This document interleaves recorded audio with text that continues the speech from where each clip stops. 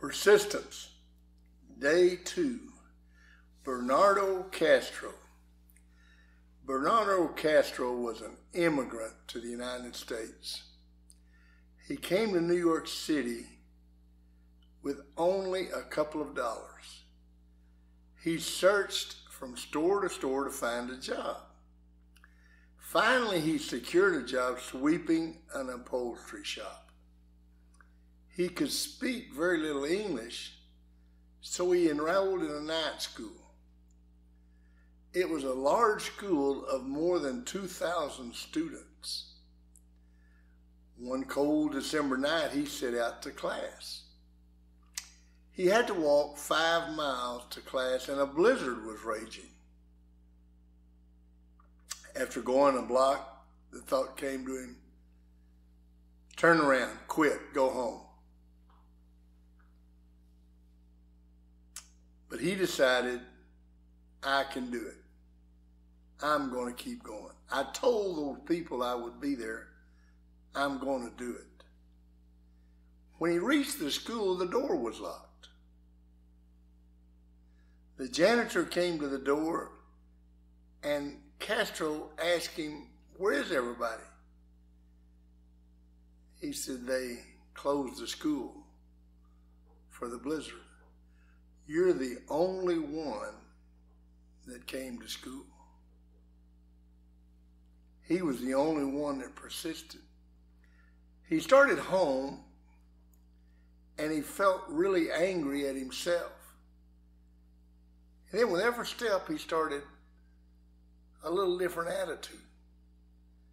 And he thought, of more than 2,000 people, I'm the only one who had the inner drive to weather the storm. I have something great inside of me. I can go through any blizzard. Bernardo Castro would gradually go from sweeping the shop to being an apprentice to an upholsterer to owning the furniture store. He would eventually own a chain of furniture stores and was a millionaire. And when I heard him speak, he said, every one of you are going to have blizzards. I had blizzards. And every time I had a blizzard, I thought about walking through that snow in New York City. See, he did not quit. Because he didn't quit, what happened to his self-respect? It went through the roof. When his self-respect went to the roof, what happened to his expectations for himself?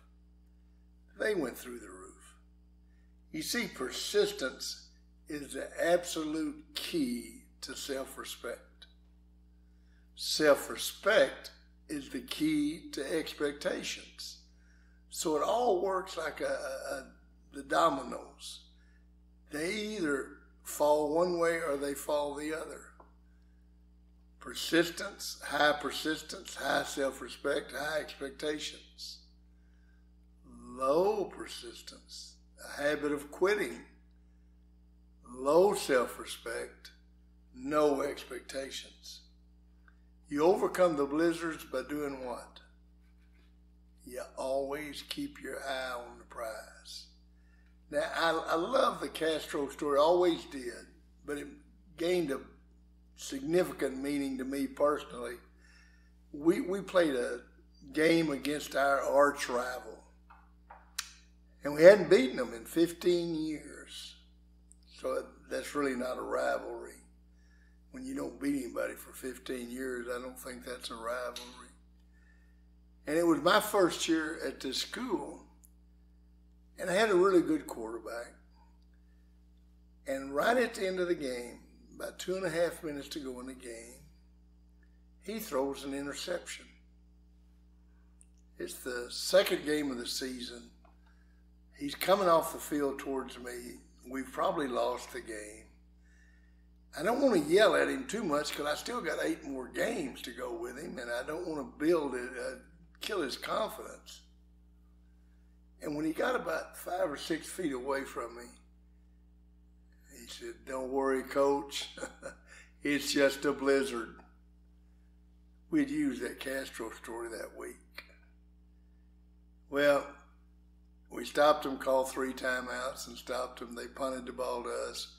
We went down and kicked the field goal and beat them for the first time in 15 years.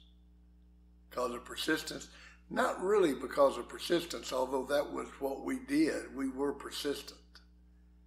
But because our quarterback realized it was a blizzard and he could get through it. He kept his eye on the prize. He knew there was a blizzard, but he knew that he was going to get through it. And because of that, we all won. When you persist, don't quit, you become the best you that you can be.